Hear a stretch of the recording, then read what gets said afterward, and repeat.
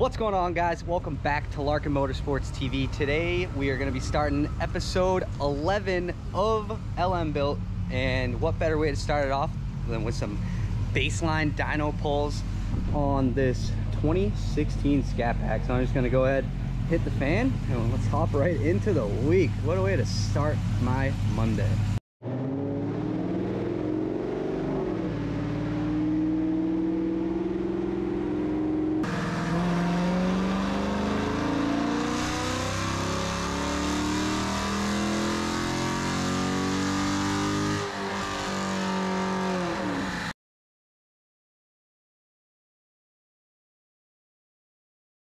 All right, ladies and gentlemen, we got Jake's old red beauty here. She's nice and dirty, dude, just the way he likes it. Gonna be killing it. Jake loves a dirty vehicle. Any dirt, anything that's out of place, he doesn't bother him. Yeah. So, Jake. Sorry, we're gonna clean it. Pollen season. I know for a guy like you, favorite season, but we got the Maggie hooked up. It's 5:30 beer o'clock. That's why Josh is beering. So all you haters, we ordered this Corsa exhaust January 5th along with a cold air intake. We got it last week. We got the cold air intake, and someone somewhere, Premier Corsa, I don't know, I know everybody from both companies is watching the video, they actually canceled the order. So we just got the exhaust in 6 months, 5 months. I'm talking about Corsa and Premier. I'm putting them on blast. It might have been an accident, but anyway. All right, fire it up.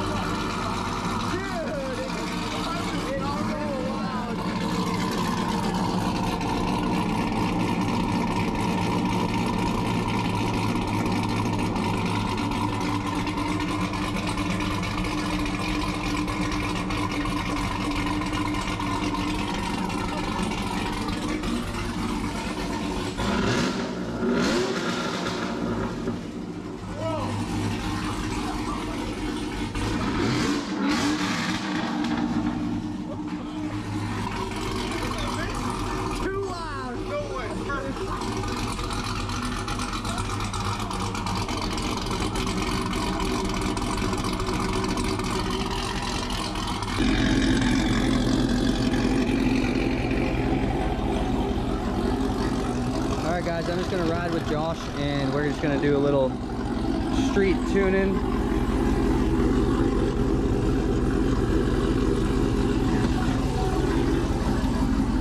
Rowdy machine, brother. It is. This, I am the laptop holder. I'm going to get into boost on one of these side streets. You're just going to make sure my AFR doesn't go above 12.5 and my timing doesn't go above like 13. Okay. Which it's these two right here. See AFR? Yep. And then timing's right above it. So you just gotta look at those two and just yell at me to let out if it does. You don't want the spark above 13 while you're in boost? Yep. And I don't want it above 12.5. Sounds good when you're cruising. You could never even tell, brother. This is a stock unit. Yeah, it got from a light and it's loud as can be. I know. His wife is gonna hate us. Yeah. Jake, if your lovely wife is watching, we apologize. What does it mean when it goes negative? The spark. That's because I'm going back into like it's going back into like coast and like idle. So it pulls negative spark and then it adds spark to try to get idle where it needs to go without fluctuating like crazy. I have to go through and sort all that shit out. Usually you just get rid of all the negative because it just makes it dip too hard. That's why it's stalling. Like you can watch this. Yeah, exactly. And then it throws a ton of spark at it to pick it back up, and then it goes up too high, and then it throws a bunch of negative spark to pull it back down, then it goes down too low, and then it's just fighting each other. You gotta kind of smooth it out. Are you ready?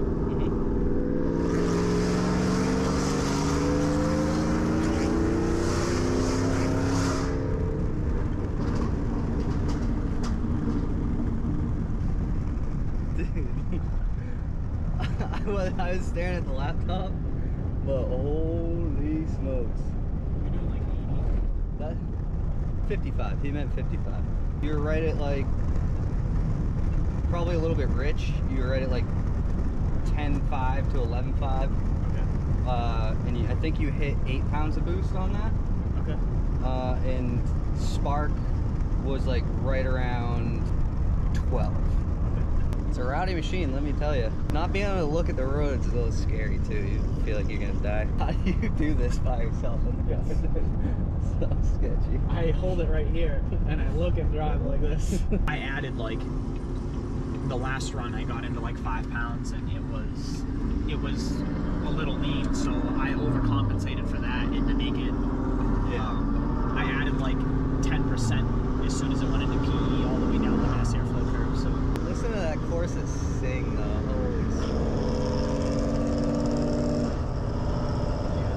Holy Alright guys, we just finished the shorty header install on this all-wheel drive Charger here. It doesn't have a catback or anything on it, so I'm probably not gonna, you know, throw some revs. It's nothing insane, but it does sound better, and I'm sure the car likes it better without the stock manifolds on there.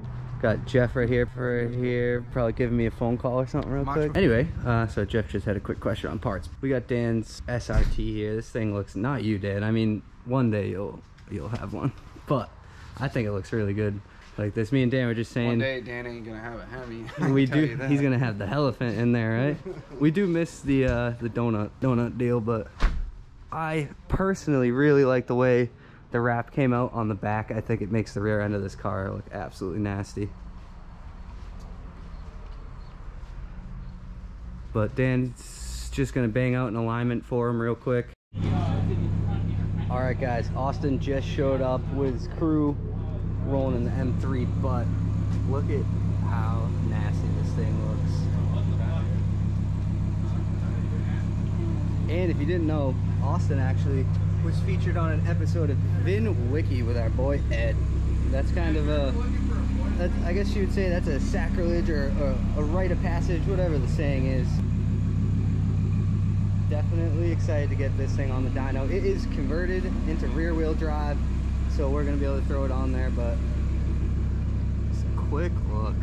I'm gonna try and get him to take me for a ride after, just so we can get it for the viewers. And if you don't know, I'm gonna put all of Austin's information right here, his Instagram and his company, VALVETRONIC exhaust, which I'm sure if it doesn't already have it on it, it's not gonna be long before it does. I'm gonna help Josh get it lined up on the dyno.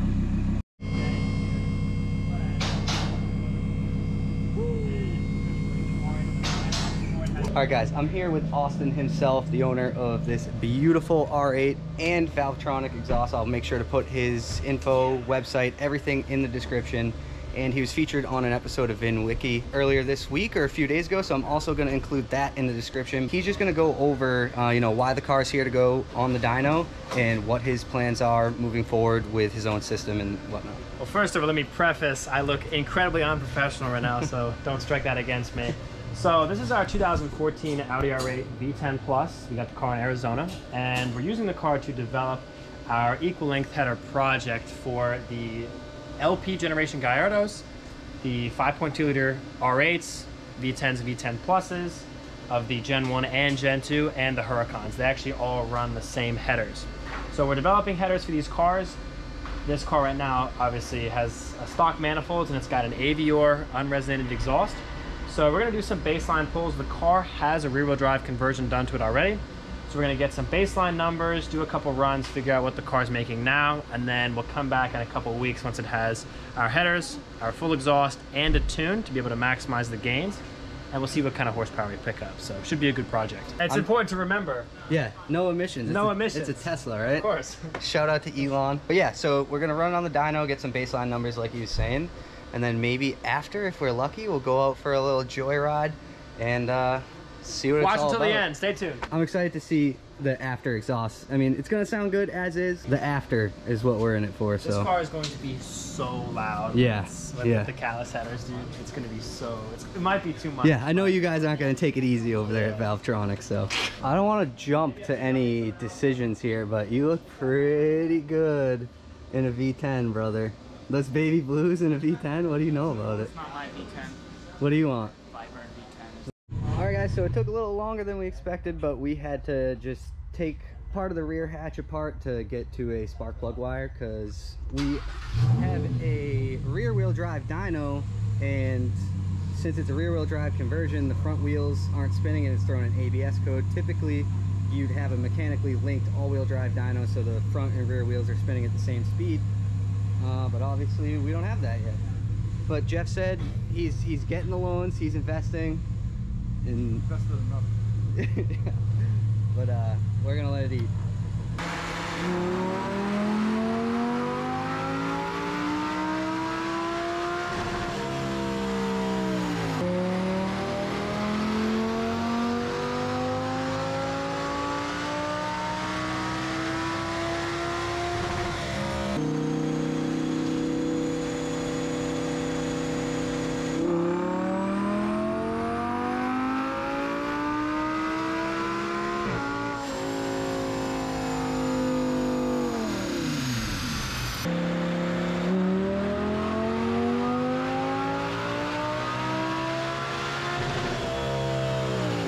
We're pulling her off the dyno. Unfortunately, the numbers weren't where they were expected to be, but for sale. Yeah.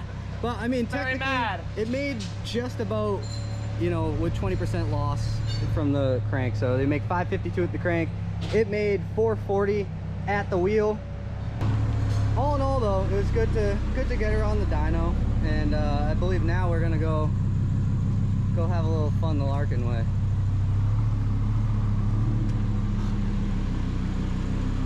Mind if I hop in? Sure. Gotta have. Take this. Yeah, I was gonna say you gotta have the Chipotle in the R8. Can I tell this No, keep that. I want that.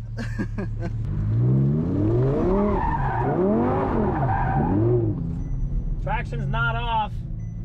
Let me go up the road 1 second. It's not. Traction won't go fully off right now.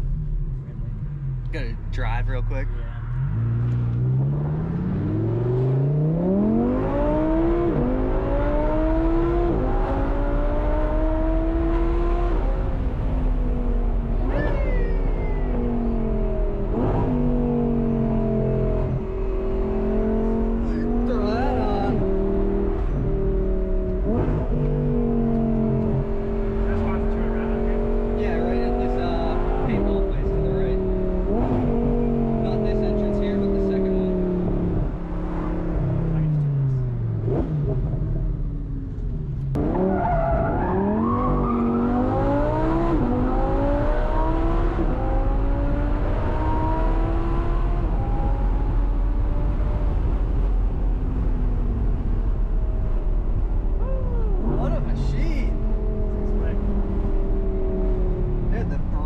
Ability, that's the real freaking. You want to feel the brakes?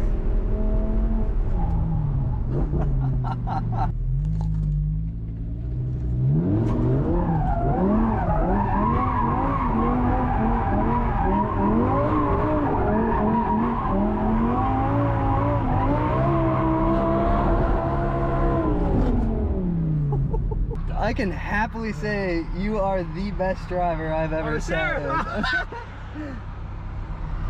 They like us.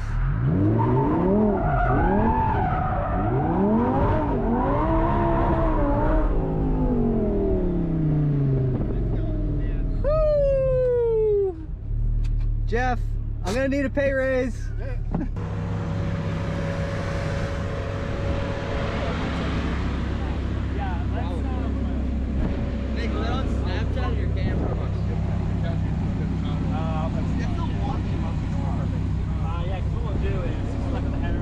It's been a while since we striped the circle, and I think it went well. shout out to Austin for just being an absolutely nasty driver.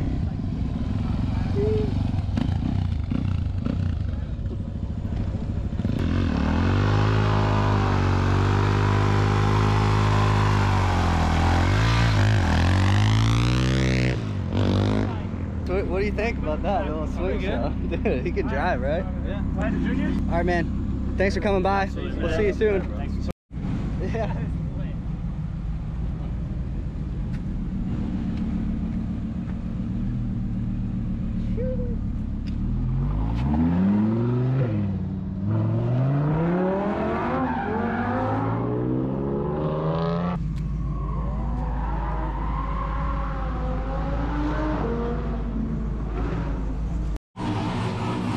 guys.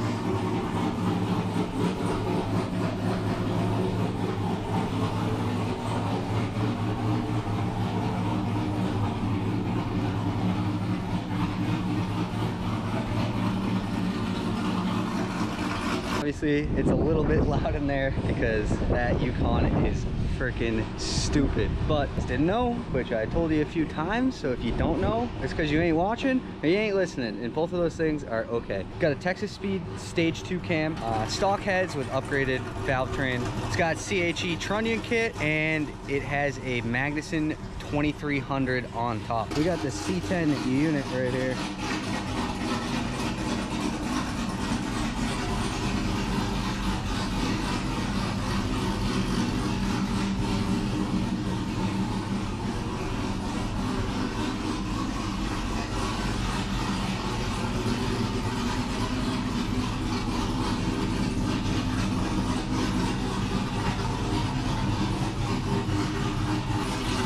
Listen to this friggin' thing idle though.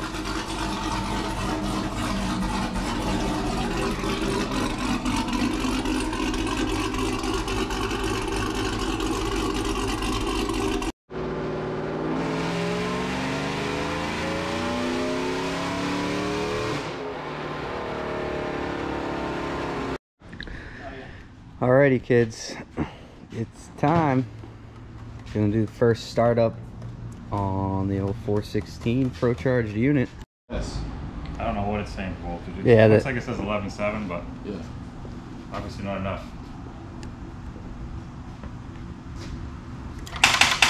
Yeah. It's up to 14.1 this time. Alright. Still going.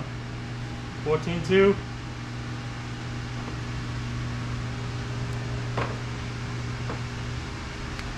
Stuck at 14.2.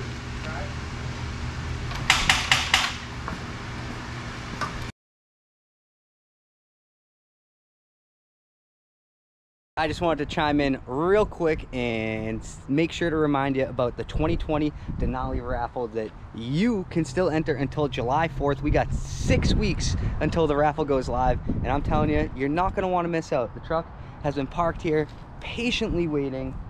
No miles have been added to it. It has just been sitting here waiting for one of you to take deliveries. Do me a favor though, as always, smash the like button, hit that subscribe button, help the boys out. Let's grow this YouTube channel. Let's get monetized, all that good stuff. And click the link down below, right at the top of the description, and go learn about our Denali raffle and our veteran repair program. I'm gonna leave you guys for another week, but we'll be back in the next one. Peace.